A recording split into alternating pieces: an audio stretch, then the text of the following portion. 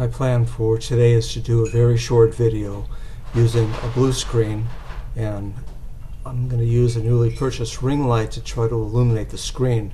That should make keying out the blue color that much easier, and to keep me from casting that shadow on the screen that makes it almost impossible to get an even lighting effect.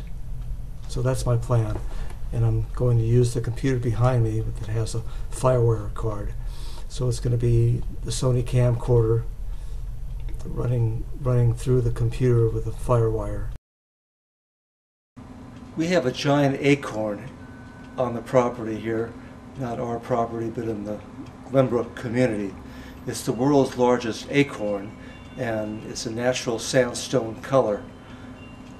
Just recently, it's been painted over. Probably somebody from the Parks District, the CSD, Consumnes District Services, and they saw fit to paint the acorn. It was in really good shape. There might have been a couple of pieces chipping off, but that had been going on for a while. Well, what they did was apply some paint and made it look like it's got a coat of that cheap wood grain contact paper. They just can't get anything right here. Whatever they do is not going to be aesthetically pleasing, and it's really an embarrassment. When the paint dries, I'll get out there and take a picture, and it'll show that it's the cheapest, tackiest thing I've ever seen.